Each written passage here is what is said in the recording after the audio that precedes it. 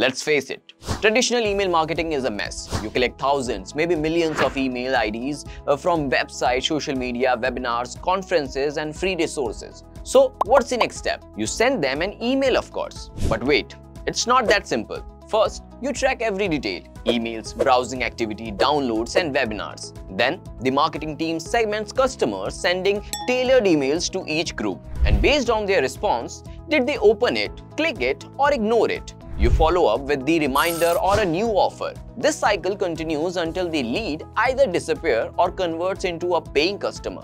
Complicated and tiring, right? That's why the traditional system needs a serious update. And this is where AI agents come in. It can automate this process while reducing the cost of implementation. Let's understand this. Step 1. Planning the agentic system. Within this step, there are 3 things to follow. We will begin with identifying the core task in a traditional email marketing workflow.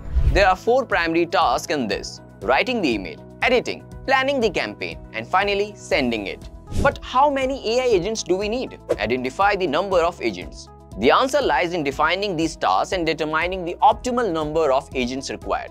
For our system, we will use 4 specialized agents: writer, editor, planner, and publisher.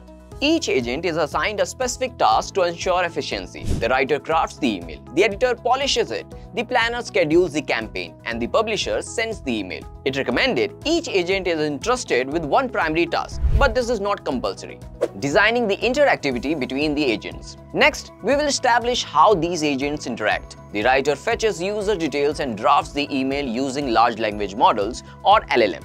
The editor reviews the draft, checking the grammar, guidelines, and relevance. The planner, based on edited content, plans the campaign strategy. Finally, the publisher sends the email according to the plan. Step 2. Creating the agentic system.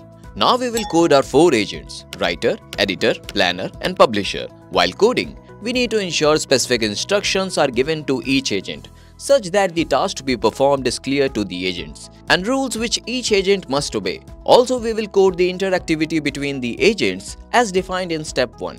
Step 3. Performance evaluation and human intervention. Alright, with our AI dream team, writer, editor, planner, and publisher fully set up, it's time to move to the next crucial phase: evaluation and optimization. Start by running tests with the sample data to see how each agent performs and where tweaks are needed. Once the email is generated from the sample data, the marketing team must carefully review it. Any necessary changes based on the feedback should be made before deployment. If needed, return to Step 2 and adjust the agents until the desired result is achieved. This step is essential and must be repeated as many times as necessary to ensure the best outcome. Step 4. Canary deployment and feedback implementation. And finally, we have canary deployment. After internal testing, we deploy the new tools gradually. Start small, like 1% from large databases or 20% of smaller ones. Analyze real-time engagement, click-through rates, open rates. If metrics aren't improving, tweak the system. At this stage, the system isn't fully autonomous, as human intervention is still required to improve the agents based on email performance. Once satisfied with the sample set's performance, we can gradually increase the audience subset for deployment.